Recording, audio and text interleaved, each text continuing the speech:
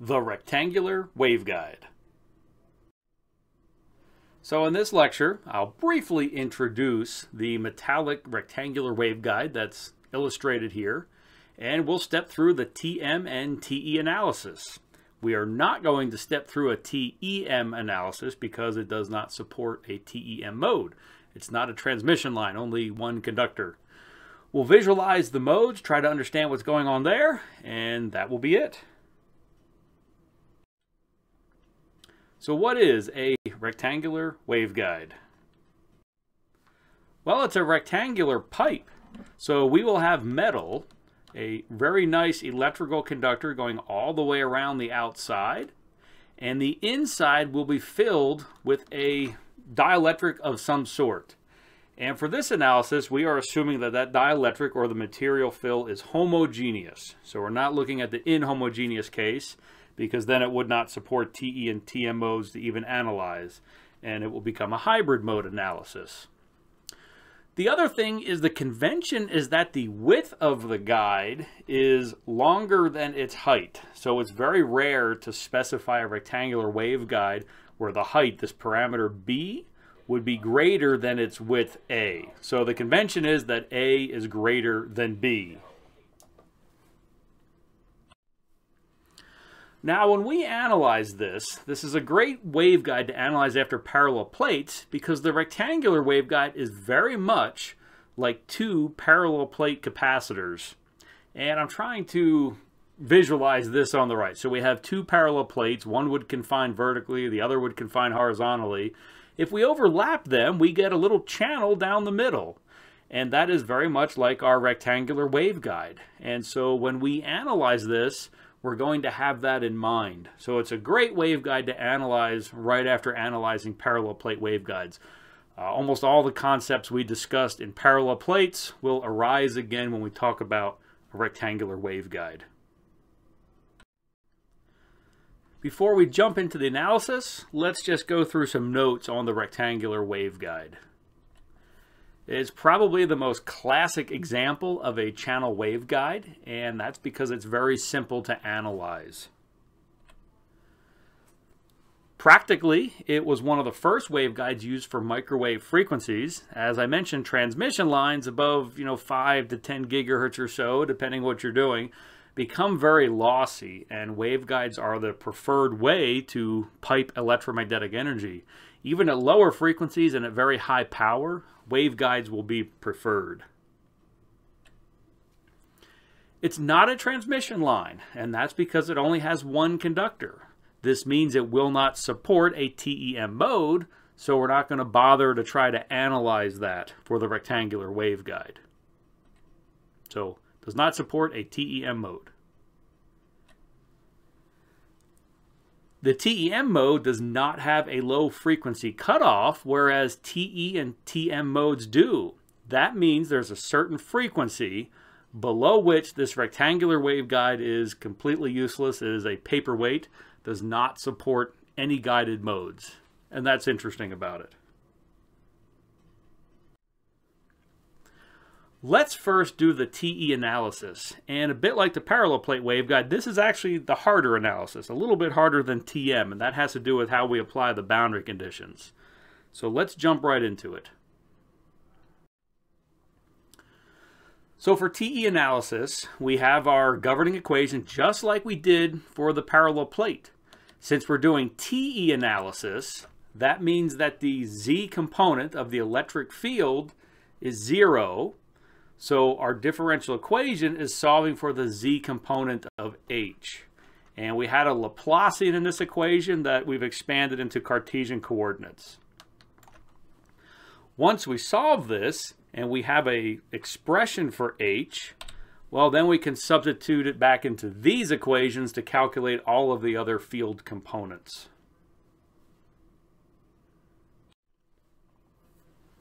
So first, we will write the general form of the solution. So we're solving for the Z component of H. And so we have the product of two terms. We have this amplitude term, which is a picture of the mode in the cross section. So it's only a function of X and Y. And then we have the e to the minus j beta z. That's what's responsible for accumulating phase in the z direction, the oscillations in the z direction. Now here's where, when we look at this rectangular waveguide, we're looking at it as if it's two parallel plate waveguides. That analogy, I think, will make this a lot easier. So if we weren't drawing that picture, or we were just a mathematician, we would say that we're going to solve this by separation of variables. That means this amplitude term we're going to write as the product of two one-dimensional functions. Capital X here is the one that varies only along x, and capital Y will be the one that varies only along the y direction. And so this x will very much be like our horizontal parallel plate, and the y will be very much like our vertical parallel plate. So let's go ahead and apply separation of variables. So we start with our governing differential equation. We recognize that we're going to write our unknown function, the h naught z. We'll write that as the product of two one-dimensional functions. So we will then substitute that into our differential equation. And we end up here. Now notice I dropped this parenthesis x, parenthesis y notation. Technically they should be here, but just for simplicity I've dropped them. So we've written our differential equation again, but now having substituted h for x times y. Now we notice in this first derivative that y is not a function at all of x. It is able to come to the outside. And we brought it to the outside down here. Likewise, in our second derivative, x is not a function of y, and so we bring it to the outside. Then last, our partial derivatives are written as ordinary derivatives. Because if we look up here, we have a partial derivative with respect to x of a function that is only a function of x. So the partial becomes an ordinary derivative. And I can say the same thing about this second partial derivative. It's a partial derivative with respect to y, but capital Y is only a function of y. So the partial derivative is written as an ordinary derivative.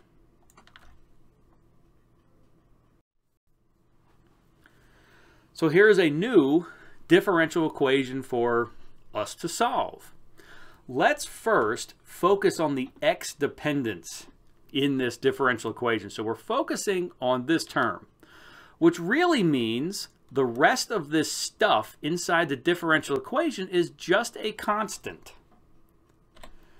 To make this look like a wave equation, let's take this group of constants and let's just call it minus kx squared. And the reason we give it a minus kx squared is so that when we replace this with a minus kx squared, our differential equation is the wave equation. It's the wave equation in the x direction. Now let's take the same differential equation. I juggled terms around a little bit. I brought the minus kc over here. Let's focus on the y dependence. So all of the y dependent stuff is right here. And that means the rest of these terms are a constant in this equation. So let's replace that with a minus ky squared.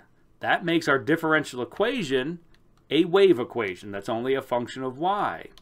So we've converted our single differential equation, which is a function of x and y, really into two one-dimensional wave equations. One's only a function of x, the other's only a function of y. That is the separation of variables. We will solve these separately and then bring the solutions together. Let's do something to see if what we've done up to this point is correct. If these two one-dimensional wave equations really do represent our original single differential equation, we should be able to add them together and recover the original differential equation. So the first thing I'll do is I will rewrite those equations, but the first equation I divide by big X, and in the second equation I divide by big Y. So there's no big X to the right of kx. Now we're dividing by 1 over big X here. We're dividing by 1 over big Y. So same equations, we've just divided by big X and big Y. Let's go ahead and add these two together, and we end up with a new equation. Now let's compare this to our original differential equation. So in blue at the bottom right, this is our original differential equation, and what we can see is that these two really are the same thing if we define kx squared plus ky squared as kc squared. So we can easily do that, and we do recover our original differential equation from both of these. So another sort of justification of this separation of variables. So we have two differential equations to solve. We've actually already solved these. We solved these when we looked at the parallel plate waveguide. So we know their solutions. We know it's a cosine plus a sine. And we can just go ahead and write that immediately. They have different constants. So our solution in x will have an a and a b, and y will have two other constants, but we can't call this a and b because these are different constants. So we have to call them c and d. Otherwise, it's the same solution we did for parallel plates. Now that we have a solution for x and y, we can bring them together. Remember, we originally wrote our solution for h naught z as the product of x and y. So if we multiply together these two general solutions, we now finally have the overall general solution for h naught z solved by separation of variables.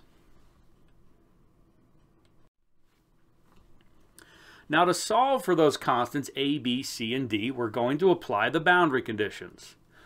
We have an electric conductor around the outside of this waveguide. So for an electric conductor, that forces the tangential components of the electric field to zero at the interface immediately up against the metals. Well, the problem is we've just found the magnetic field. Our boundary condition is a boundary condition for the electric fields. So what we'll have to do is we'll have to take our solution for h naught z and then use that to come up with general expressions for E naught x and E naught y. So we can do that. We have these expressions to calculate all the other field components from h naught z, and so that's what's done here. And so we come up with a general expression for the solution E naught x and the general solution for E naught y. So it's these two equations then that we will apply our boundary conditions to figure out what is A, B, C, and D. So let's apply the boundary condition at the x equals 0 boundary. We apply this to E naught y, and we're going to set x equal to 0. So we're setting x equal to 0. Of course, sine of 0 is 0, so this term disappears. Cosine of 0 is 1, so we're really just left with b. Now, for this whole expression to equal 0, that means that b has to equal 0. So we found b, and we can drop that term off of the general solution. Now we'll do the boundary condition at the far right-hand side of our rectangular waveguide. So that's where x equals a. So we're applying this still to E naught y, and we set x equal to a. So here x is equal to a. Notice the other term is gone because we've already found that b equals 0. So the second term in this square brackets is not there. So for this entire expression to equal 0, well, we could set a equal to 0, but similar to what happened with the parallel plate waveguide, we'll recognize if we set a to 0, the entire general solution goes to 0, and that makes no sense. We don't have a physical answer there. So that's not an option. So something else must be forcing this to 0, and it turns out it's the sine term. So we have to set that sine term to 0. Now when we do that, we recognize that this sine will equal 0 anytime its argument is an integer multiple of pi. And so any integer multiple pi will work. And that's the origin of having multiple discrete modes in this waveguide. Now our integer m could be 0, 1, 2, 3, or whatever. And remember with parallel plates, we weren't quite sure if the m equals 0 solution's valid or not. This is something we will look at later. For right now, we'll just pretend that it's a valid solution, but we'll come back and figure out what conditions that can be zero, maybe or maybe not.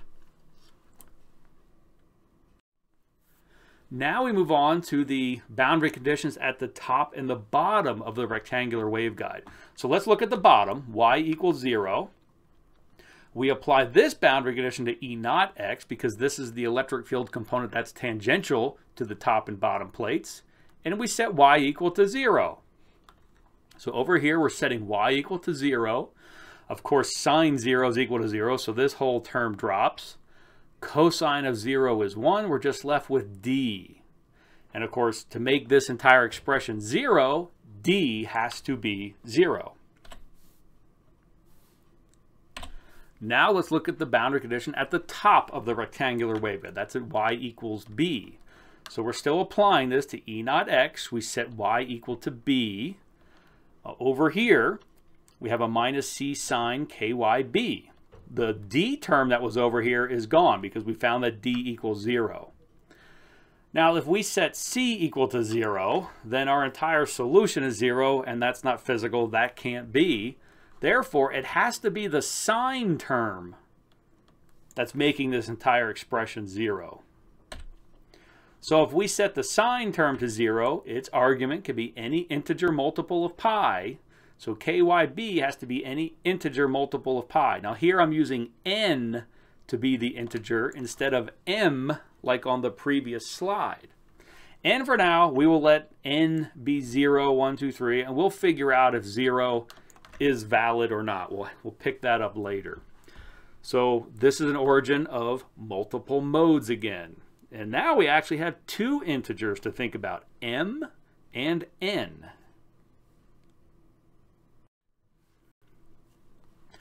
So here's our revised solution now for h naught z. We found that b and d are both 0. That means the general expression for h naught z just becomes this, looking pretty simple. And our two constants, a and c, we were never able to find. However, a times c, if those are just two unknown constants, becomes just one unknown constant. So we're going to write this as a sub mn. And that's going to remind us this is the amplitude of the mode number that we're indicating with a choice of both m and n. So we will call this the 0-1 mode or 1-1 mode, etc. So that's our general expression for h naught z after applying the boundary conditions. So remember what kx and ky were. We had kx being m pi over a. We had ky being n pi over b. And so we can write our general expression for h naught z a little bit differently that doesn't have kx and ky in it.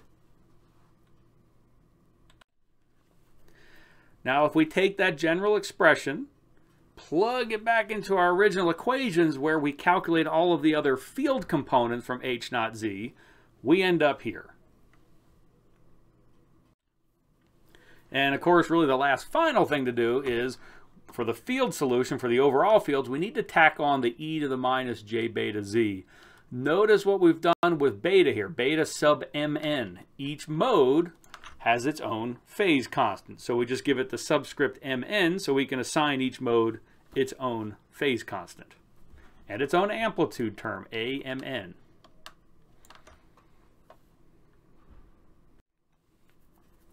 Now let's think about the phase constant. Remember from separation of variables, this kc we found had to be kx squared plus ky squared to make the separations of variables valid. Well, we know now that kx is m pi over a and ky is n pi over b, so now we have an expression for kc squared in terms of these integers m and n and the dimensions of the waveguide a and b. From this, we get our phase constant. So the original definition of this cutoff wave number was k squared minus beta squared. So we'll solve it for beta squared. K squared minus kc squared. We have an expression for kc. And now we have an overall expression for our phase constant in terms of m, n, a, and b. and of course little k. So clearly each mode, indicated by m and n, has its own phase constant. Now on to the cutoff frequency. So we'll back up to where we're using the cutoff wave number in our definition of our phase constant. We have the square root of two numbers. And this is, the phase constant should be real.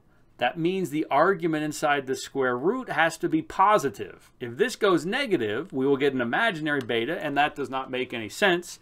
That actually corresponds to a cutoff mode. So we need k squared greater than kc squared to be talking about a guided mode. And this is why we call the kc our cutoff wave number, and why it actually controls what is our cutoff frequency. So we need k greater than kc. And so from this, we can calculate a cutoff frequency just like we did for the parallel plate waveguides. So we need k greater than kc. We know that k is omega times square root of mu epsilon, so here's our frequency term that appears. We can convert our angular frequency to an ordinary frequency, and I put a sub c here to remind us that we're calculating a cutoff frequency from kc. And so now we can replace kc with the m pi over a squared, m pi over b squared, square root of that, and we have a nice equation now for calculating the cutoff frequencies for our TE modes. Characteristic impedance. So the characteristic impedance is the amplitude of E divided by the amplitude of H, and we have expressions for those now. So we can work through the math and simplify, and we have an expression now for the characteristic impedance. And we also have an expression for our phase constant, so we are actually able to calculate the impedance of our TE modes.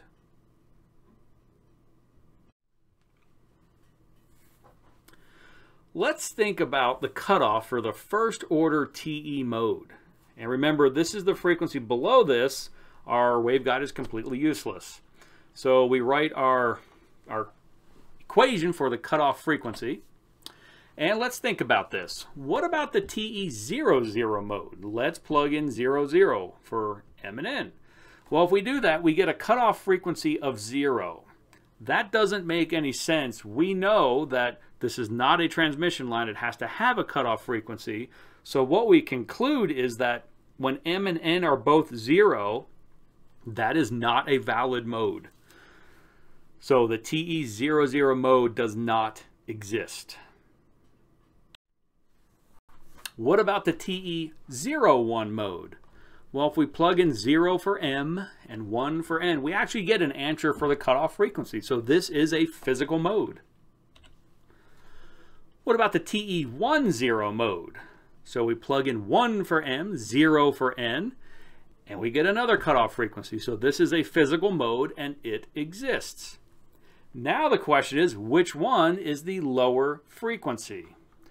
Well, both of these equations have a 2. They both have a mu epsilon. So it's really the 1 over b and the 1 over a that's going to determine which one is the smaller or lower cutoff frequency. So in our convention, and we're having a rectangular waveguide, we do this such that a is always greater than b. So if a is greater than b, then a is going to be the bigger number. So dividing by a will lead to the smaller number. That makes the TE10 mode the lowest order of the TE modes. And I'll add that we can't yet conclude that this is the fundamental mode of the waveguide simply because we haven't looked at the TM modes. It might be that the lowest order TM mode has a lower cutoff frequency than the lowest order TE mode. We don't know that yet because we have not analyzed the TM modes. But among the TE modes, the TE10 is the lowest order. Now, if for some reason you were violating convention and you made B greater than A, then it would be the TE01 mode that is the lowest order. But we don't do that. Our convention is that A is always greater than B.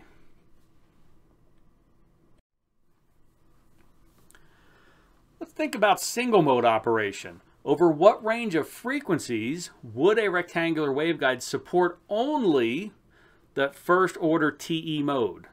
So we know that that first order TE mode has a low frequency cutoff. We'll have to operate above it. But at some frequency, if we keep going high enough, suddenly a second order mode will come alive, and then it's now multi-moded. We would have two possible modes. So for what range of frequencies is this single moded? And we very often want to do this. Remember, the different modes are traveling at different speeds, and that can mess up our signals. So normally we want to operate a waveguide as single mode. All right, so the low frequency cutoff. We know the low frequency cutoff. It's the TE10 mode. But what about the cutoff of the next order mode? We actually don't know what the second order mode is. So is it the TE01? Is it the TE11? Is it the TE20? We have to consider all that. But those are the possibilities for the next lowest order mode above the TE10. So I derived expressions for all three. And if we stare at this long enough, we can actually figure out which of those is the next lowest order mode above the TE10. So right away, we can conclude that the TE11 is always going to have a higher cutoff frequency than TE01, and that's simply because the bigger these indices, the higher the cutoff frequency.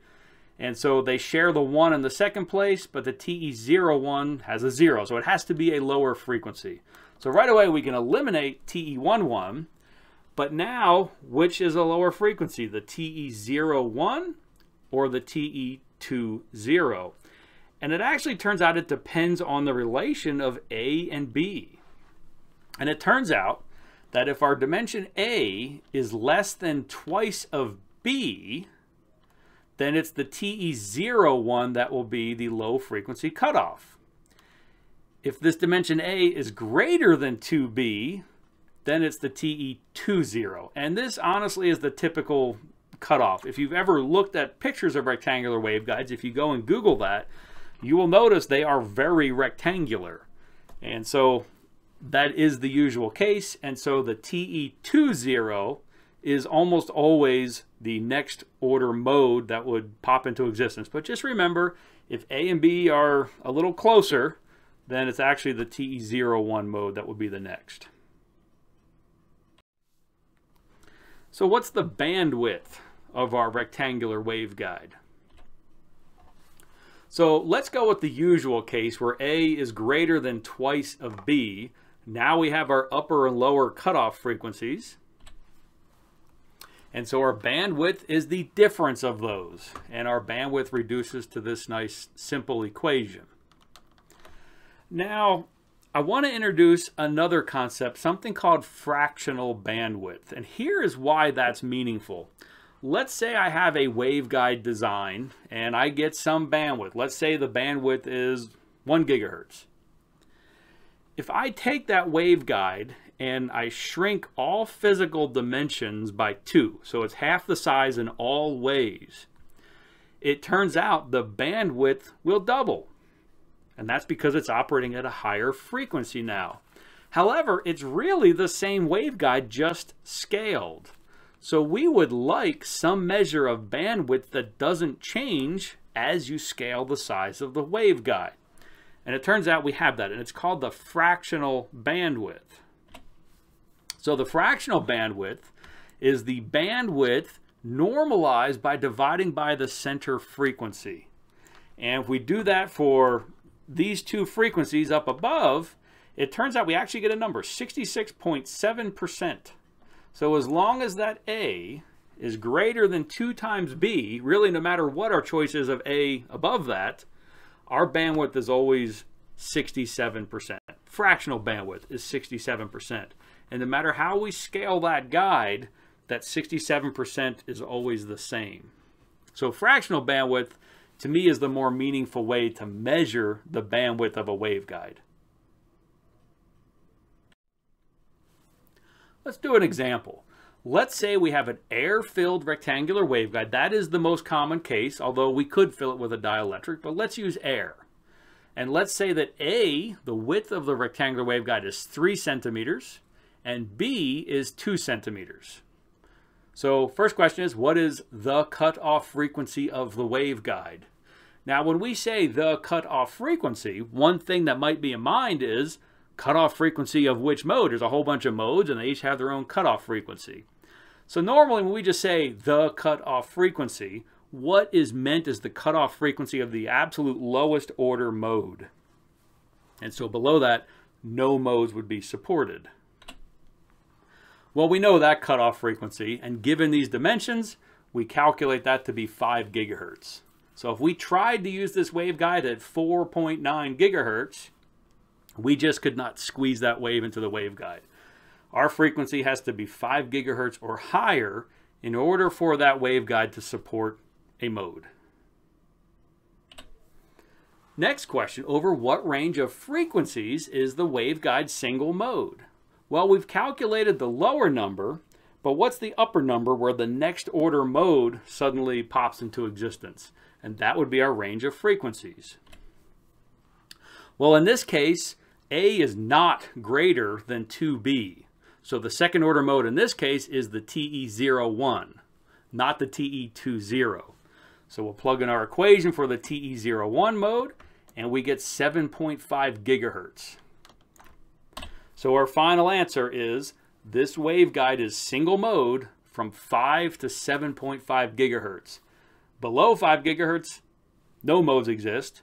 Above 7.5 gigahertz, we have at least 2 modes that would be supported by that waveguide. What's the fractional bandwidth of this waveguide? Well, we know the bandwidth, we just calculated it. We can divide by the center frequency, and in this case, the way I'm calculating the center frequency is that I'm averaging the upper and lower frequency. And when I divide by 2, that 2 comes up here and our 100% becomes 200%. So we throw in our numbers and we get 40%. So by making A less than 2B, we've hurt the bandwidth. And this is actually the reason that rectangular waveguides are so rectangular, because that's how we maximize the bandwidth of the waveguide. So let's plot the phase constant and effective refractive index for the first and second order modes all the way from DC up to 15 gigahertz. So we need some equations to do that. So we have our phase constant, and if we plug in 1 and 0 for M and N, here's the phase constant we get. If we plug in 0, 1 for M and N, we get a second phase constant. And so we want to plot these as a function of frequency. The effective refractive index, it's really just our phase constant divided by this K0 term. So once we calculate our beta, we divide by K0, and then we'll get our effective refractive index. Okay, given those equations, I've summarized the equations that we derived up here, and down below we're plotting it. The plot on the left is the phase constant, and the plot on the right is the effective refractive index. Let's look first at the phase constant. Remember, the low order cutoff frequency was 5 gigahertz. That's why below that we don't see any beta. It starts here at 5 gigahertz, and from there it increases. And it has a little elbow region, but at some point it just becomes a straight line. And getting a little bit advanced here in a side topic, we're looking at this curvature here, and that really means that the waveguide is very dispersive. If we have a signal occupying this bandwidth, each of those frequencies are going to be traveling at a different speed. We really want to operate above that low order frequency where this line becomes straight. And that's where they're all going to have the same effective refractive index. So we tend not to want to operate right near a cutoff. The second order mode does not exist until 7.5 gigahertz, and then it also increases linearly. And so we can plot the effective refractive index. Notice this is always less than 1. That's telling us that these modes in the waveguide must be traveling faster than the speed of light. Does that bother you?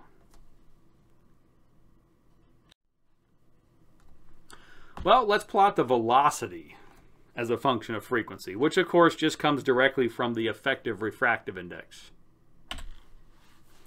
So we take the speed of light, divide by our effective refractive index, and we have the velocities. So here's what they look like. Notice right at cutoff, our velocity is huge. It actually approaches infinity. Certainly right above that, we have some very fast propagation, but then it sort of converges to 1, and we go way up high. So way out here at super high frequencies, the mode in the waveguide is traveling immediately at the speed of light. But realistically, if we're operating this as a single-moded guide, we're operating right here. And the mode actually seems to be traveling faster than the speed of light. So I'll ask it again. Does that bother anybody? What's going on here?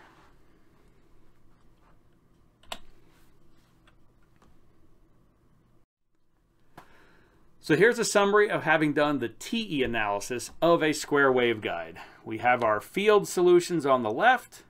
We have our phase constant, our cutoff frequencies, and our characteristic impedance. And the equations, as it turns out, for the phase constant and the cutoff frequency, they're actually the same for the TE and TM modes. We will derive them for the TM mode, but we get the same equations. That's convenient because when we calculate them, it counts for both. We don't have to do more calculations. We'll conclude that the TE00 mode does not exist. So for TE modes, when M and N are both 0, that's not counted. Now M and N can be 0, but not at the same time. We also found that the TE10 is the lowest order TE mode.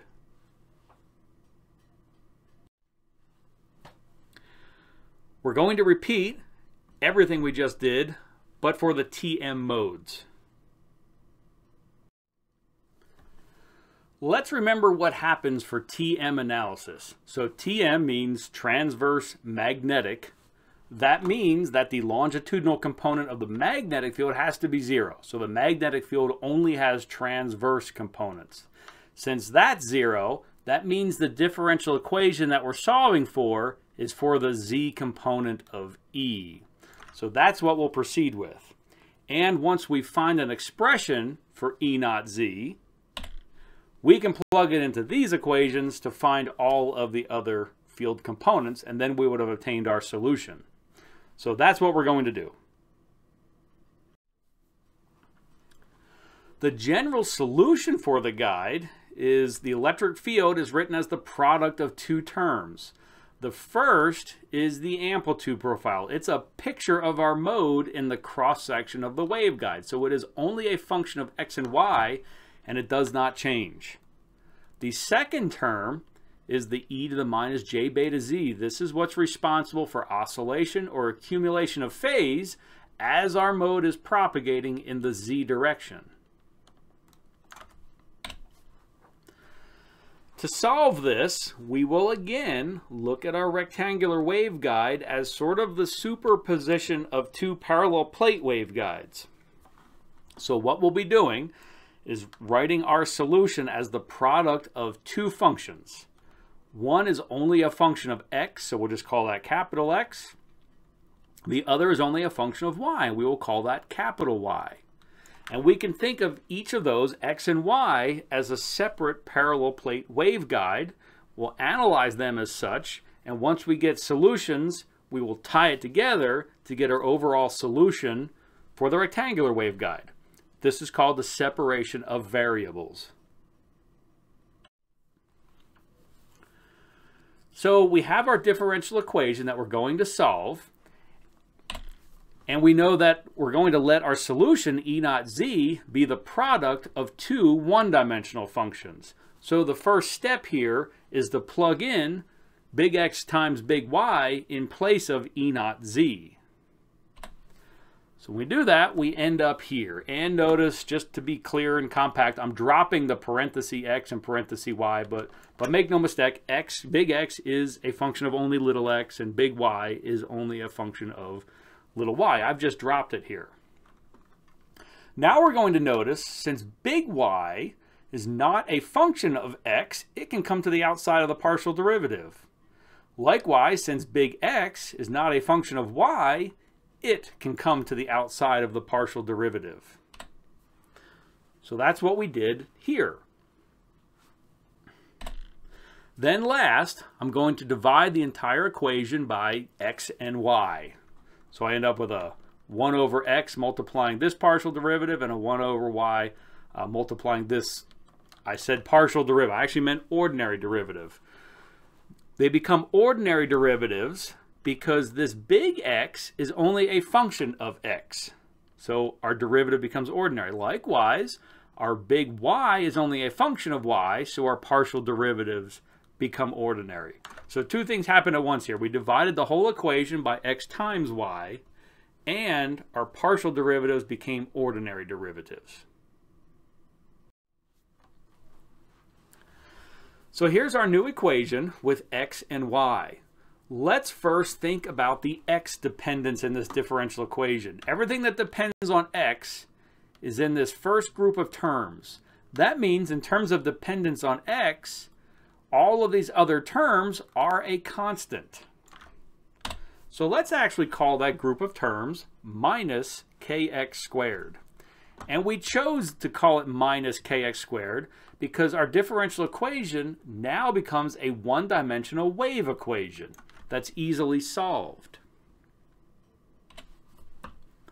Next, we will look at the y dependence. All of the y dependent terms are concentrated here. Notice we've moved the minus kc squared term over here, and that's to group it with the x terms. So in terms of y dependence, all of these terms on the left here are a constant. So let's just call that minus ky squared. And why did I choose minus ky squared? That's so our differential equation becomes a one-dimensional wave equation, in this case in the y direction. So we have taken our single differential equation containing both x and y and have come up with two very simple one-dimensional differential equations. So we will solve these separately and then bring the solutions back together. Again, this is called separation of variables when we do this. So here's our two differential equations, and let's test to see if this is making sense. And the way we're going to do this is manipulate those equations, add them together, and see if we recover the original differential equation. So the first thing I'll do is divide the top equation by big X and the bottom equation by big Y. And we end up with them in this form. Now we will add those together. At this point, we get a single differential equation, which was the sum of our two smaller differential equations. Let's compare that to the original differential equation. So in blue is the original differential equation, and we can see that these two equations will be the same thing if we let kc squared be equal to kx squared plus ky squared. So that will be our definition for the cutoff wave number, and it will let this separation of variables work for us. So we now have two different differential equations to solve. They're actually the same differential equations, so when we get a general solution from one, we can just copy that and write the general solution for the other. These are the same differential equations that we solved in the parallel plate waveguide, so we can just go ahead and write these immediately. The only difference here is our constants. So for our solution of x, we use a and b. I can't write just a and b for our solution of y because they're potentially different constants. So I write it as c and d. And they're the same solutions we got for parallel plate waveguides, and is really why it's kind of like we're analyzing a parallel plate along x, a parallel plate along y, and then bringing them together.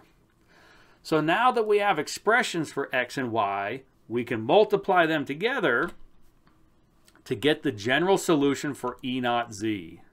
So here it is, our general solution. We still have yet to find what a, b, c, and d are, and we do that by applying the boundary conditions. We have an easier job here because E naught z is already an electric field and tangential to our interfaces. So it's easier than the TE analysis. So here's our boundary conditions. We don't need E naught x or E naught y or anything else because E naught z is tangential to all of the interfaces. So we just apply the boundary conditions to it. Much simpler. Maybe we should have even done the TM analysis first. So our first boundary condition is at the far left-hand side of our rectangular waveguide. So this is at x equals to 0. Of course, we're applying this to E naught z. We let x be 0. So in the first set of square brackets, we get a cosine of 0 and a sine of 0. The sine of 0 equals 0, so this whole term drops. Cosine of 0 is 1, and we're just left with a. Now, the only thing we can do to get this entire expression to be 0 is if a equals 0. So that whole first term drops off. Now we'll look at the boundary conditions at the far right-hand side of our rectangular waveguide. So we're letting x equal a. Put an x for a. Our first term here is gone because we found that big A equals 0. So this term has to somehow force the entire expression to 0. If we choose b equals 0, that forces our entire solution to 0. That's not physical. That's not correct. So the only thing that can make this expression be 0 is if somehow this sine term is forcing things to be 0. So that's exactly what happens.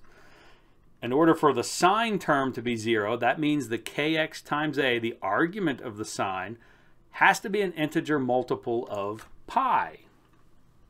This is the origin of multiple discrete modes. So in this case, m equals 1, 2, 3, and so on. And we can't choose 0 because that would be a trivial solution. It would force all the fields to be 0, which does not make any sense. So m equals 0 is not a choice for us.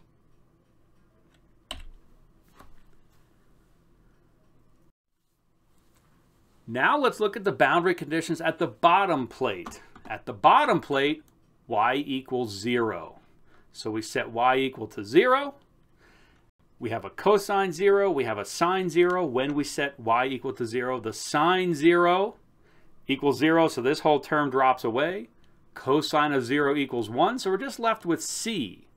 So this is our only degree of freedom to make this entire expression be 0. The conclusion is that c equals 0. Now let's look at the boundary condition at the top plate. At the top of the rectangular waveguide, this is where y equals b. So we set y equal to b. The term with c in it is gone because we found that c equals 0. So we just have d times sine of ky times b. If we were to choose d equals 0, that would make the entire field solution 0, and that doesn't make any sense. We wouldn't have a solution. That's a trivial solution. Therefore, it has to be this sine term again that's making this expression equal 0. So when we set sine equal to 0, that means the argument has to be an integer multiple of 2 pi. So n is our integer now, 1, 2, 3. We can't let n be 0 because that again would force the entire field solution to be 0, and that does not make any sense. This is the origin of our multiple modes and our multiple discrete modes.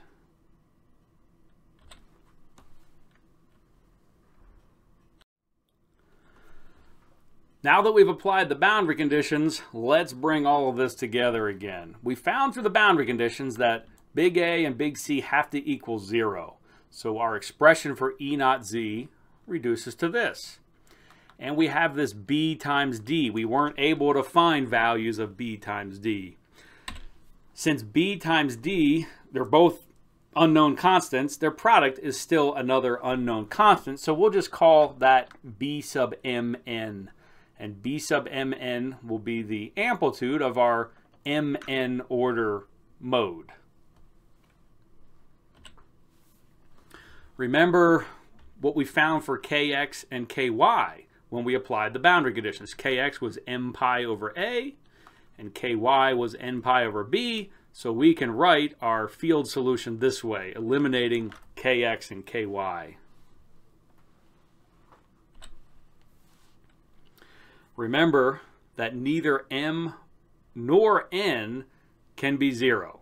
So if any mode number has a 0 in it, we can't have that one. That's not valid for the TM modes. So we take this expression, we plug it into our equations for calculating all of the other field components, and we end up here. And of course, the very last thing to do is to tack on this e to the minus j beta z term.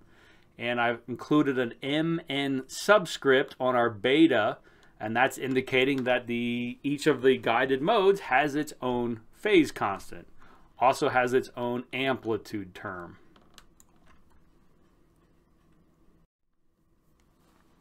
Let's think more about the phase constant. Remember our separation of variables, how we were required to define the cutoff wave number as the sum of kx squared plus ky squared. So we found expressions for kx and ky that enforce the boundary conditions. So now we have an expression for our cutoff wave number, just in terms of m, n, a, and b. Originally, our definition of this cutoff wave number was k squared minus beta squared. We can solve this for beta squared, which is now k squared minus kc squared. We have an expression for kc squared that we can plug in down here and solve for our phase constant just in terms of k, m, n, a, and b. So clearly, since m and n are in this equation, the phase constant will be different for each of our modes. Now let's think about the cutoff frequencies. So we have this general equation for beta, and in order for it to be a guided mode, the argument inside the square root has to be positive. So that means that k has to be greater than kc in order to keep that argument positive. That's why we call kc the cutoff wave number, and that's because it defines where cutoff happens. From that, we can figure out the cutoff frequency. So knowing that k has to be greater than kc, we know that k is omega times the square root of mu epsilon. Omega is our angular frequency, so that is 2 pi times the ordinary frequency being the thing that's in hertz. So we solve this for our ordinary frequency, and we can calculate the cutoff of the mn mode.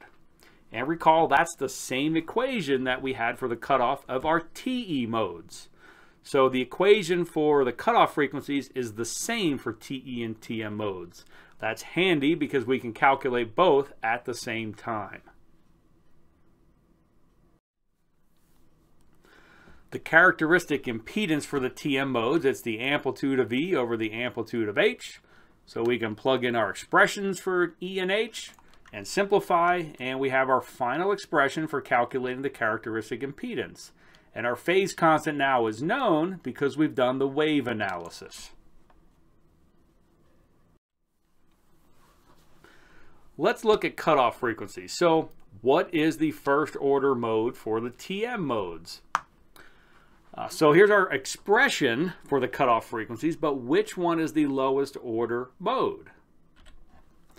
So remember, neither m nor n can be 0. So TM00 mode can't exist. TM01 can't exist. TM10. TM anything with a 0 anywhere does not exist. So we cannot consider those. So what combination of m and n does minimize FC? Let's give this a bit more thought. So it turns out the TM11 is going to have the lowest cutoff frequency. And so if we plug in 1 for both m and n, here's our expression for the cutoff frequency for the TM modes. Now, we can't say that's totally the fundamental cutoff frequency for this waveguide, because that's only the cutoff frequency for the TM modes. We would have to look at the TE modes and figure out which of those two actually has the lowest cutoff frequency to figure out which is the fundamental mode. So here's an example. And we're going to go with the same rectangular waveguide that has a width of 3 centimeters and a height of 2 centimeters. What is the cutoff frequency of the waveguide? Well, we know that's when m and n are 1, so we plug in all our numbers. we get an answer of 9 gigahertz. And I'll remind you again, this is really just the cutoff frequency of the TM modes. The overall absolute cutoff frequency of the waveguide, we'd have to also consider the TE modes. But we're just looking at the TM modes right now. And the TM11, which is the lowest order mode, has a cutoff of 9 gigahertz. So as far as TM modes are concerned, below 9 gigahertz, this is a useless waveguide. Like before, let's plot the phase constant and the effective refractive index, and we're seeing similar things. Below the cutoff frequency, we don't even have a phase constant. It doesn't exist. It's actually imaginary. But right at 9 gigahertz, suddenly we have this phase constant. And the effective refractive index looks very similar. Notice it's also always less than 1. So our TM modes also appear to be traveling faster than the speed of light. I'll say it again, does that bother anybody? So if we take the speed of light divided by our effective refractive index, we can actually plot the velocity. And we can see that, below the cutoff, it doesn't even make sense to talk about that velocity. But right at cutoff, the velocity approaches infinity, and it falls pretty quickly, but it hovers between 1 and 2 for a while, eventually way out here at super high frequencies converging to just 1.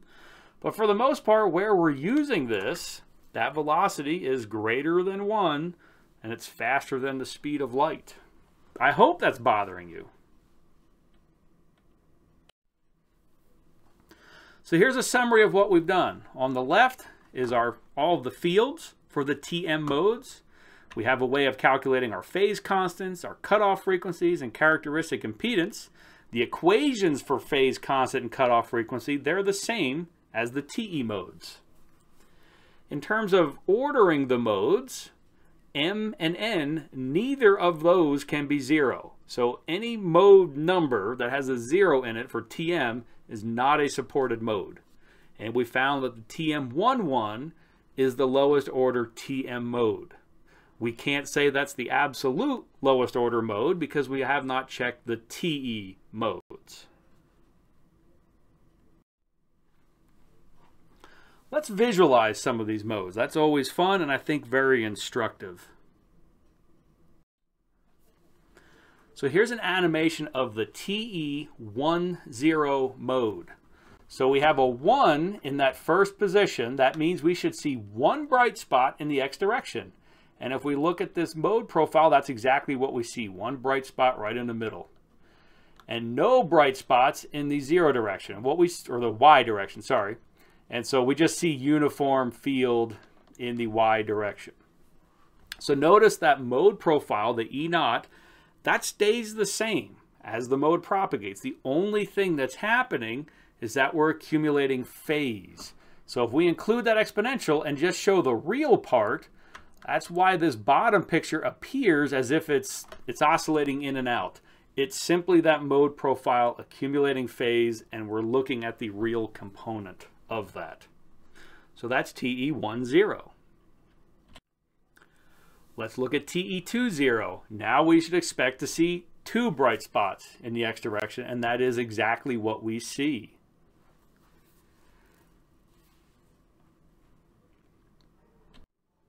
TE01. We now have M equals 0, so we shouldn't see really any bright spots in the X direction, and what we see is that the field profile is uniform in the X direction. We have a 1 in the N position, that's the Y direction. We should see 1 bright spot vertically, and that's exactly what we're seeing, 1 bright spot vertically.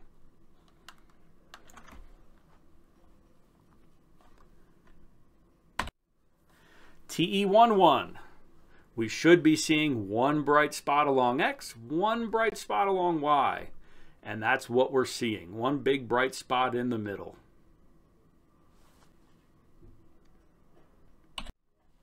TE21 should be 2 bright spots in the X direction, 1 bright spot in the Y direction. So if we move along X, we see 1, 2 bright spots and 1 bright spot in the vertical direction. Maybe it's coming up, but what about these little things up here? Is that 3 bright spots in the horizontal direction? Not really. This middle one is one bright spot. The two on the ends are actually two half bright spots. So if we were to count the bright spots working horizontally along the top or bottom, we're counting two bright spots. And the same argument vertically. If we go vertically, we have two half bright spots in the vertical direction. So that's the TE21 mode. Notice as we get to these higher and higher order modes, they're really looking quite beautiful. TM modes now. We're looking at the lowest order TM mode, the TM11.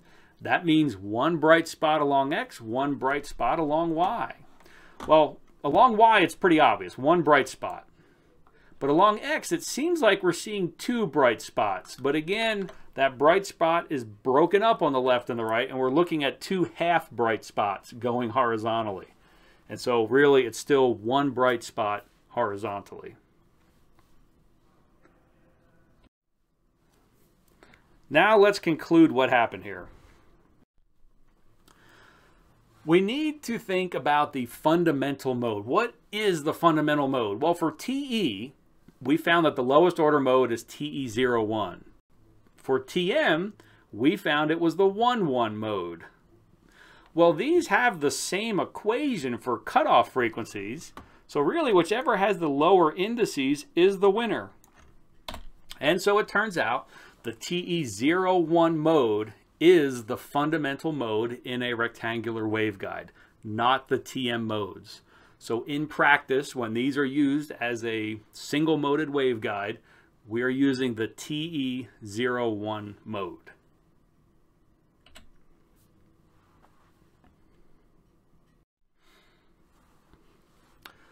All right, let's do another example. Let's take a waveguide now that has a width of 4 centimeters and a height of 2 centimeters. And we ask the question, over what range of frequencies is this waveguide single mode?